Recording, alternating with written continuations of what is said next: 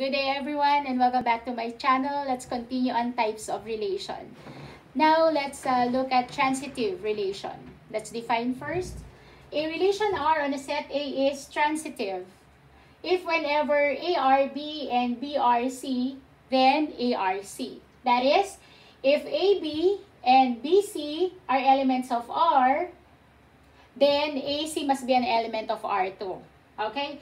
Thus, R is not transitive if there exists ABC, element of A, such that AB and BC are elements of R, but AC is not an element of R. Okay. So, let's illustrate that. Let's consider the set A containing 1, 2, 3, 4. R1, relation 1, contains 1, 1, 1, 2, 2, 3, 1, 3, 4, 4.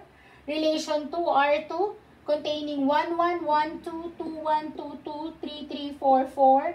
And R3, relation 3, containing 1, 3, 2, 1. Alright, let's examine whether these relations are transitive or not transitive. Let's look at R1. So we have 1, 1, we have 1, 2. So the resulting is 1, 2. Alright, it's here. Okay, let's consider these two. 1, 2, 2, 3, 1, 3. It's here also. Alright, any other? None. So, R1 is transitive. Okay? Let's look at our R2, relation 2. So, 1, 1, 1, 2, 1, 2 is here. Alright? 1, 2, 2, 1, 1, 1 is here. Okay. Here, no? 1, 2, 2, 2, 1, 2 is here. Okay? How about 2, 1, 1, 1, 1, 1 is here. Okay.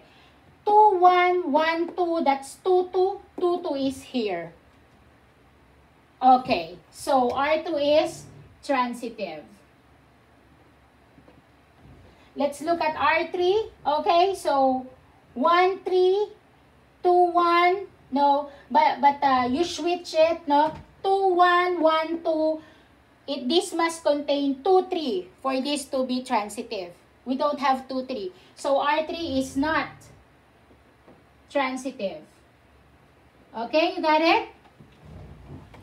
That's it for today. Thank you for watching. See you at my next video.